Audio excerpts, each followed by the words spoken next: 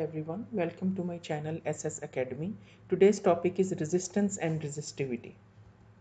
Table of contents: resistance and resistivity. Example: drift speed and diameter of the wire. Example 1. Drift speed and diameter of the wire. Example 2. Resistance and resistivity. Now consider a wire having uniform cross-sectional area. L is the length of the wire, A is the area of cross-section, and ρ is the resistivity of the material. We know that resistance is the opposition to the flow of current through a wire, and resistivity is the property that gives an object resistance, and both are related with this expression. R is equal to rho L over A. Now it can be seen that longer length of wire may have higher values of R, as all of the electrons have to flow through it. Secondly, considering this area of cross section, if the wire is thicker, it means area of cross section will be more. R is lower because both are inversely proportional to each other. And a thin wire offers more resistance. This is similar to a wide and a narrow pipe, as water flows much easily in a wide pipe than a narrow one. Same is the case with electrons here. Now copper is a very good conductor, hence electrons would flow much easily through copper than any other material. This property of material is called resistivity. Example: the filament wire of the lamp, whose resistance is 6 ohm, is made of metal of resistivity 3.7 into 10 raised to the power minus 7 ohm meter at its operating temperature in the circuit.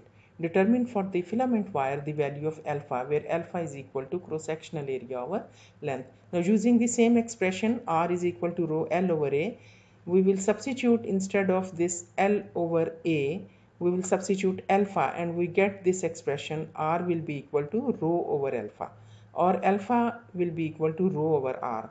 Now substituting the values of resistivity and R, we get alpha equal to 6.2 into 10 raised to the power minus 8 meter. Drift speed and diameter of the wire. Example 1. Now we will study two cases when wire will not have uniform cross-sectional area, but either in first case it will be having an increase in diameter along the length of the wire, and in second case we will study the other case, like when along the length of the wire diameter of the wire will decrease. And we will also study how the drift speed varies according to the change in the length of the wire. In this case, when area will be different at both points. At S point, we know that this diameter is denoted by D, and at point T this diameter will be doubled, like it will be 2D, and I is the current flowing through this wire, and drift speed of electrons is Vs. Now at S we know that area is pi r square, which will be equal to pi d by 2 square, because D is equal to 2 times of R, or R is equal to D by 2. At point T, as diameter will be doubled, so we substitute 2 times D, and we get area at T will be equal to 4 times area at S. Now using this equation which we have studied in our first lecture in electricity, that current through a wire is equal to A, N, V and E, where A is the area, N are the number of electrons, E is the charge on electron, and V is the drift speed. Here we have denoted drift speed with Vs, which is velocity or drift speed at point S. So at point T this speed will be 1 by 4 of Vs, because we know that V and A are oppositely related to each other. Like in this expression we can see that if we increase area by 4, the drift speed will decrease by 1/4. And we will study the curve in the next slide, and we will see that the line will have a decreasing gradient.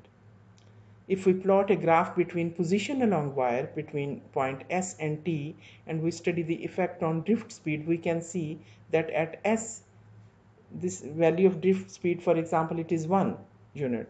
Then at point T it will be 1/4 as we have calculated, so it will be 0.25. So the curve will have a decreasing gradient. The second case is when diameter will be half at the other point. Like at x it is d and at y it will be d by 2. Same current I is flowing and drift speed is denoted by, at x it is denoted by Vx and at y we will denote it by Vy. Now as d is d by 2 at y, so at y we will write, instead of pi d by 2 square, we will write pi d by 2 into half square, and it comes out to be 1/4 of area at A.